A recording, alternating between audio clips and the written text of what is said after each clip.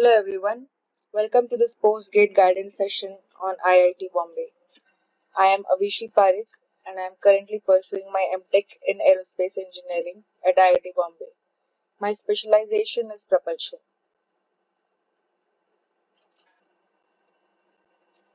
So this is something about the Department of Aerospace Engineering at IIT Bombay.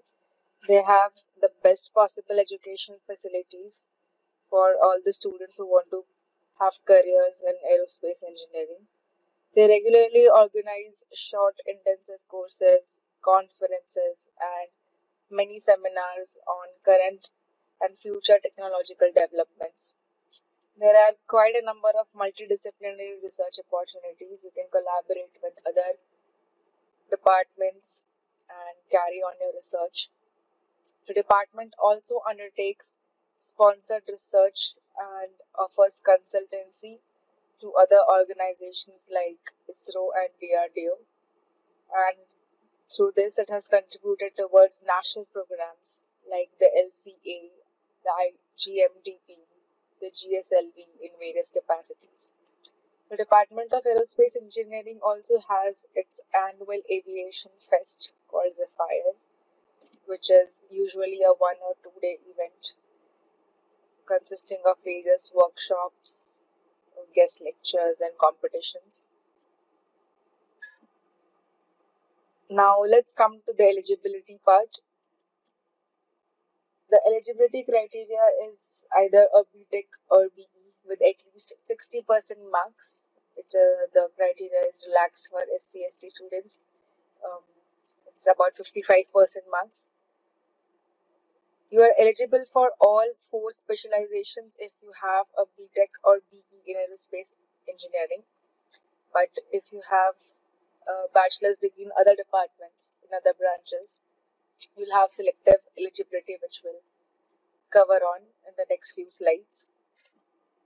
So these are the 4 specializations, and you are eligible for all 4 of them if you have graduated in aerospace engineering. But if you have some other branches that you've graduated with, these are the requirements that you'll need to fulfill to have a specialization of your choice. Aerodynamics. So, a mechanical engineering or a civil engineering degree is what is required for aerodynamics. For dynamics and control, you can work with a mechanical engineering, electrical, electronics, or instrumentation engineering. Aerospace propulsion would require you to have a mechanical engineering degree, and aerospace structures would require you to have either a bachelor's in mechanical engineering or civil engineering.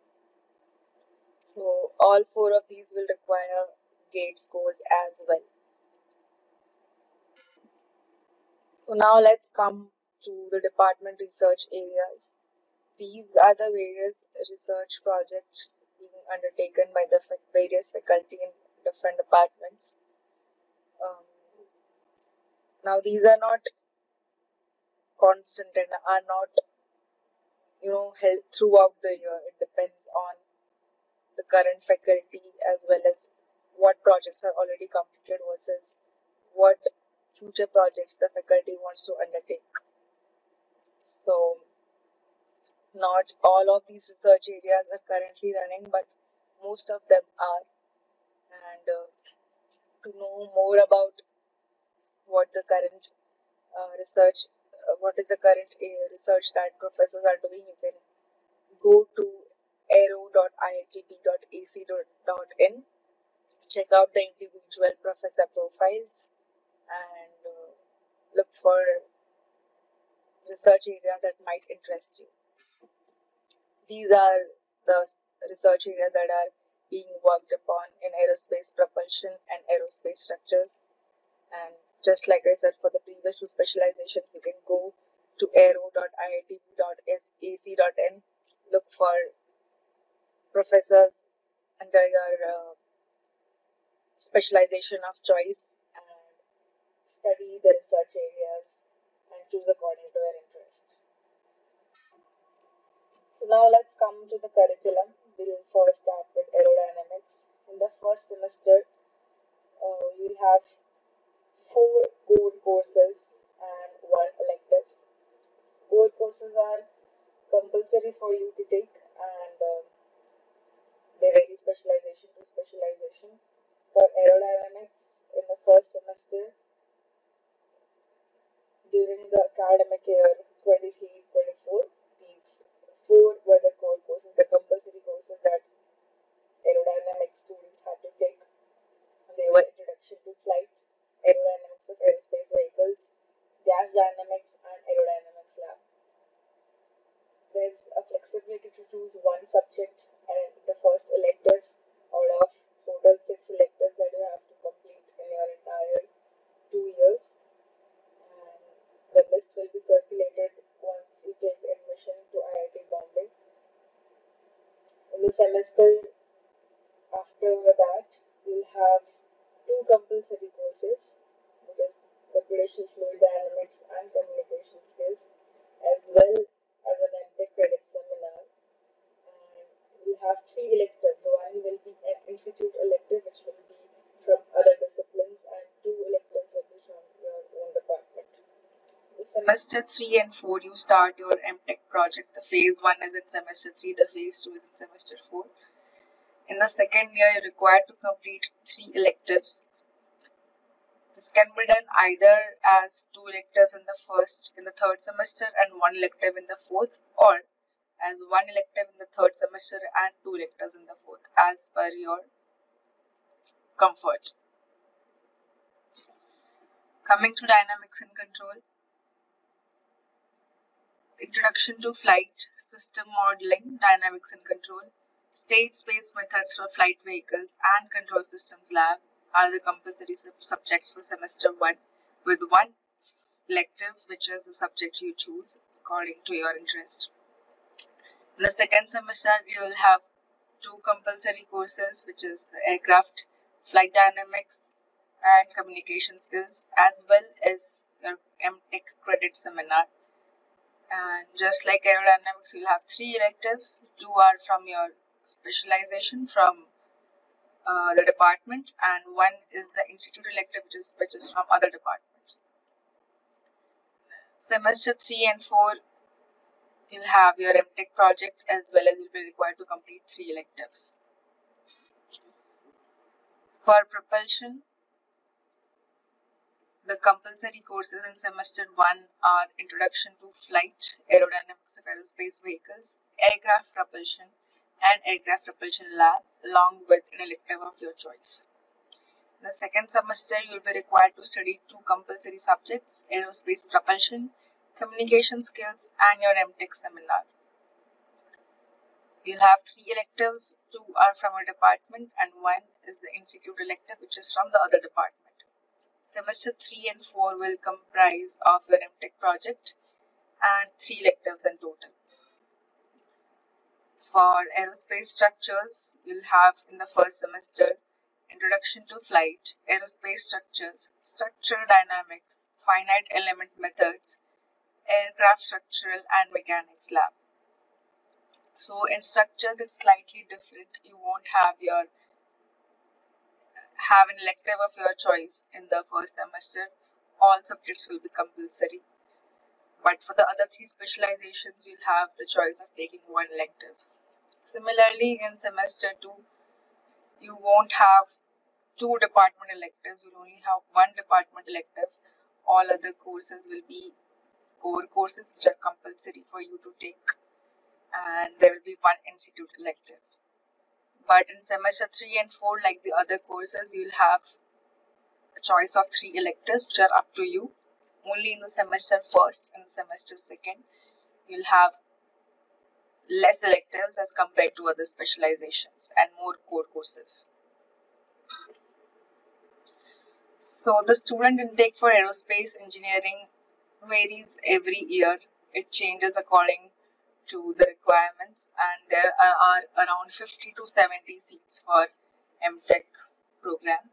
This includes all specializations, all the 4 specializations, and also the sponsored candidates who come in from DRDO, ISRO, and the Defense Forces. So let's come to the cutoff for aerospace engineering. This is for the year 2022-23. You can have a look at the the gate score of the last candidate who obtained admission in the MTech program in aerospace engineering. So ideally, you would want to have your gate score above these values to ensure a seat at IIT Bombay. Coming to the lab facilities, there are numerous labs at IITB. There's the aerodynamics lab, hypersonic CFD lab, lighter than air systems lab, the propellant research lab, combustion research lab, turbo machinery research lab, control and instrumentation lab, miniature aerial vehicle labs, structures labs, and acoustics and flow diagnostics lab. A variety of research takes place at these labs, and all of these labs are under the professors. Now, documents required for ensuring your admission are the following. The first one is a valid gate scorecard. Then we'll need your personal details like address, your email, your photo, your signature. You'll also need to furnish your qualifying degree certificate. It can be a provisional certificate as well if your college has not issued the final degree certificate to you. Please keep your co-op registration number very safe. You need it while accepting and freezing seats. They will also be required to furnish employment details, if any, if you have had any employment experience or any publications that you may have had previously before joining the MTech program. You'll also need to furnish a category certificate as well as birth certificate for the admission. So please make a note of all these documents and keep them handy. So now let's come to one of the most important parts, which is the placements. Placements in IITB happen in two phases. One is in December, which is the main placement season. Majority of the placements happen in December. And the second phase occurs from January to June, where a few selective companies come. The resume submission is to be done by August. So you need to start the preparation of your resumes by July so that you can submit them in August. The resume preparation is a long task because you'll be required to verify each and every point of your resume, which takes a lot of time. So you need to start preparation of your resumes in July and submit them by August.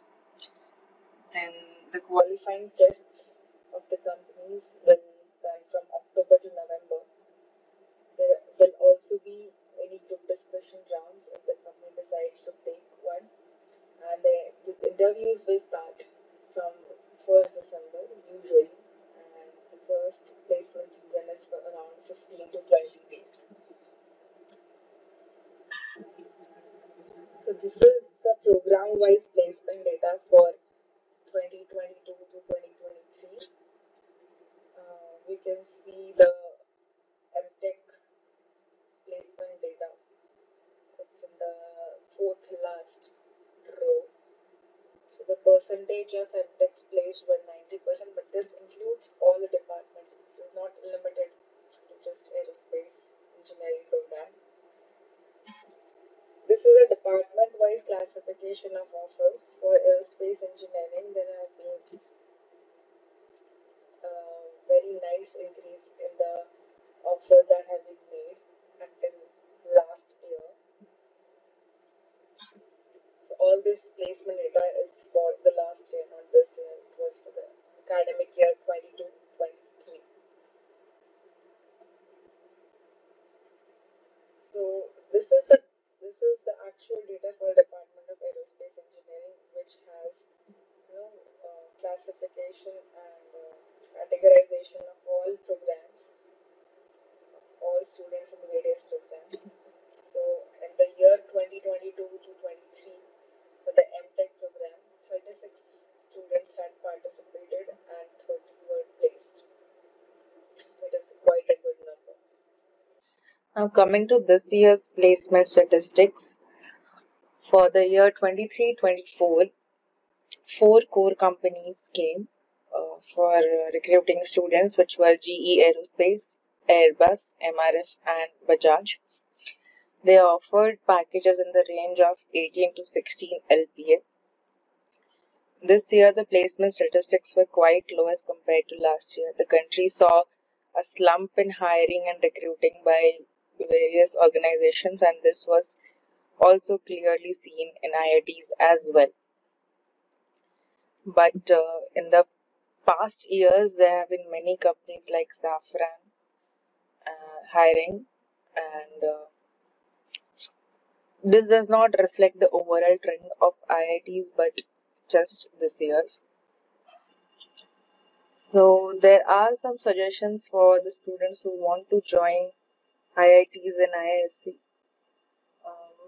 Firstly, I would suggest that all of you work on your soft skills, which are really, really important in the group discussion rounds as well as the interviews. You need to regularly upskill yourself by learning coding, especially Python. You'll be needing Python in a lot of your assignments, and a lot of your assignments will be coding based. So you will be required to do them either on MATLAB or on Python. So it's really important that you learn that. And it's also essential to prepare for non-core. You cannot be sure of getting a placement in any of the core companies. You have to prepare yourself for non-core companies as well. You cannot just rely on core companies and sit. It might be possible that you won't be placed in core companies since the competition is really tough and there has been a slump in hiring. So, as far as core placements are concerned, keep your core basics very, very clear. Whatever you learned while preparing for GATE, please keep them very, very clear, and fundamentals should be very strong. You'll be needing them for your interviews, and also make a note of all your projects and be very clear about whatever you have done. You'll also be required to choose your guide in your second semester for your credit seminar as well as in your third semester for your MTQ. So choose your guide wisely and as well as your topics. Keep him or her up to date about your progress. And learn software like MATLAB, Simulink, LaTeX, SolidWorks, CATIA, ANSYS, and SimScale. CAD modeling is an essential tool for aerospace engineers as well as simulation software like ANSYS and coding and analysis software like MATLAB and Simulink. So make sure you are up to date with software. GATE Aerospace Academy is a dedicated coaching center for the GATE Aerospace program. They provide 4 programs, and they are a classroom program, a postal program, an online program, and a test series program. You can call them or contact them on the numbers provided, as well as visit their website to know more about these programs and choose wisely which would suit you. They consistently produce results through their classroom program. The results are here for you to see. The growth has been exponential. You can follow GATE Aerospace Academy on these social media accounts. The links are also given in the description. You can join the Telegram channel for regular updates about job notifications, internships, and much more stuff related to aerospace and aeronautical engineering. Subscribe the YouTube channel for regular videos. Thank you for watching.